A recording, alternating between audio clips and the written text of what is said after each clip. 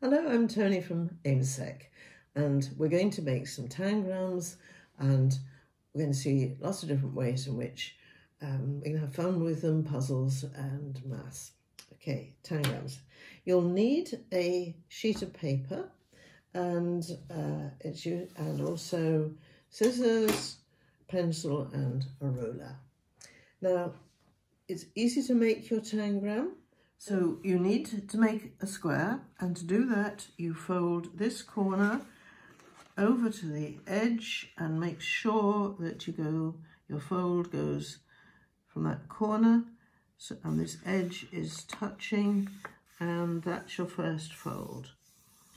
And then you need to cut along this line. Now you have to do that very carefully, and when you do that you get a square. I've already got one to start off with, and so here we go. So this is my square that I'm going to start with. Now I need to find the center, do a fold from here to here that just enables you to mark that center. So what you do is you bring those two corners together accurately, and then you just mark the center without doing a complete fold. Now, once you've got the center, you're going to bring that fold to the center and make a fold along there. So now I have got my first piece of my tangram, and we have got a triangle here.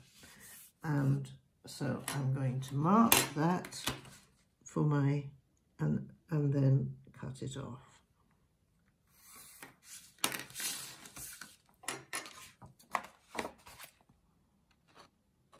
Triangle. Okay, now the second thing you want to do is to now fold where you started to fold before. You're now going to do this in earnest and make this fold and cut along it. Now the reason we didn't do the whole fold before was that I didn't want the piece that I've just cut off to be folded. You'll see, you probably can see here, there's a trapezium and there's two triangles. So I'm going to cut those triangles off next. Okay, so I'm going to mark these two fold lines to make it easier to get the cut. One hand I've got two triangles that I'm going to separate, and here I've got the trapezium. And now I've just cut these.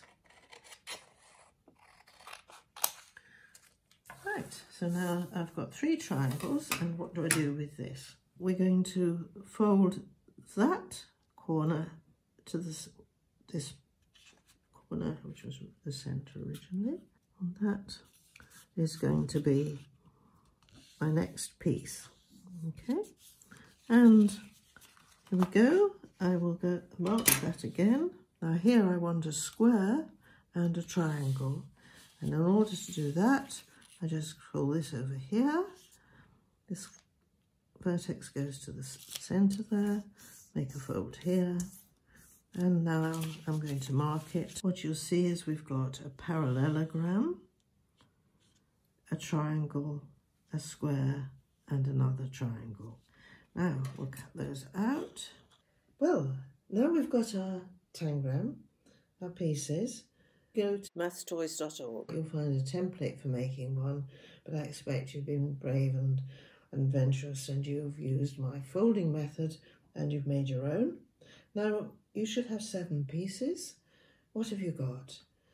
You've got big triangles. You've got a medium-sized triangle. You've got smaller triangles. And this shape.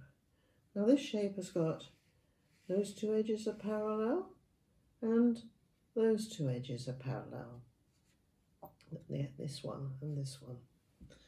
That's called a parallelogram. And what's this? friend, good friend. You all know what this is. Okay. Now, what I want you to do is to pause it. If you pause the video, you can have time to do this. You can make a list of what you notice about these shapes. What are the similarities? What are the differences? What angles can you see? What about the lengths of the edges? Anything else that you notice about these shapes? And if you've got them like I have, cut up, spread out, can you put your square back together again?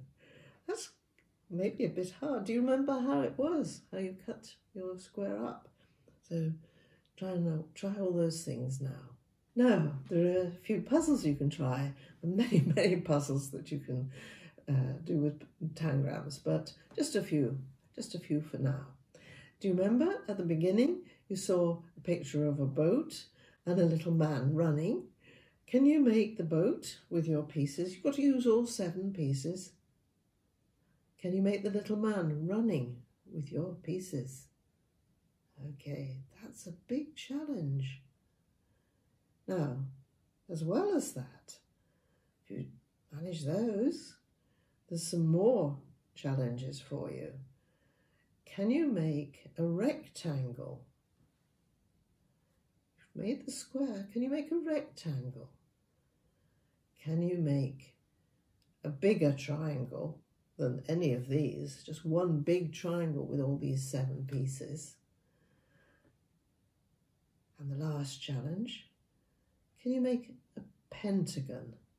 Now, a pentagon has 5 edges, and this pentagon, the edges are going to be different lengths. So that's the biggest challenge of all. So the little man, the boat, the little man, a rectangle, a big triangle, and a pentagon. Have a go. Go to mathstoys.org for more videos, follow-up learning, and lots more activities.